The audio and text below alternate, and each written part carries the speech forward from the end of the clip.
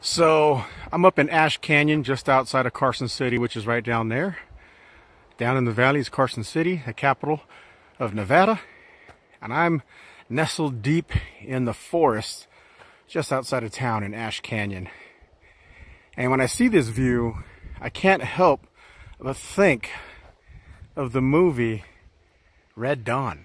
I can't help but think of it because it makes you think, you know, if there was a disaster in town, you name it, zombie apocalypse, government shutdown, communist takeover, whatever, and people start fleeing or trying to flee, where do you think they're going to go? They're going to go up into the hills if they have the means. If they have four-wheel drive vehicles, which a lot of people do over here, they're going to come up into the hills and seek shelter out here and get away.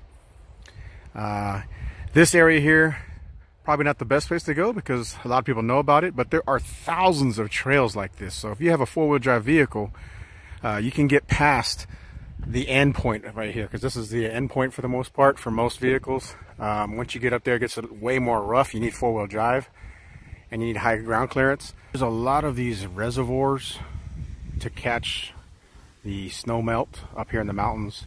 There's dozens of these just sprinkled all over the mountains up here. Matter of fact, there might even be hundreds of these, all tucked away back in these mountains here. Like I said, these mountains don't stop here. They keep going on for hundreds of miles. This is the Sierra Nevada. As a matter of fact, if you keep going this way, Lake Tahoe's that way.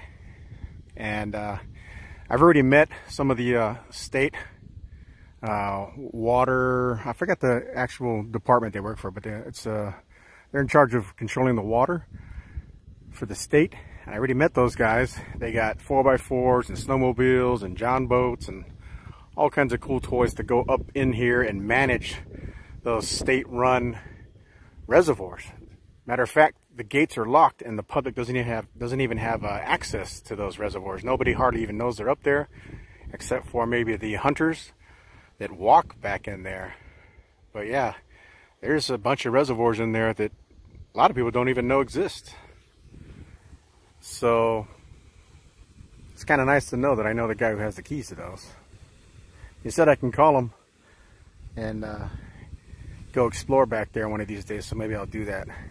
He'll give me the keys to go look back in those restricted areas. I got to get a four-wheel drive truck though.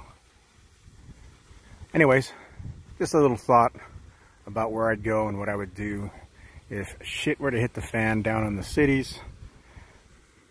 I'm heading up into my secret spot out in the mountains.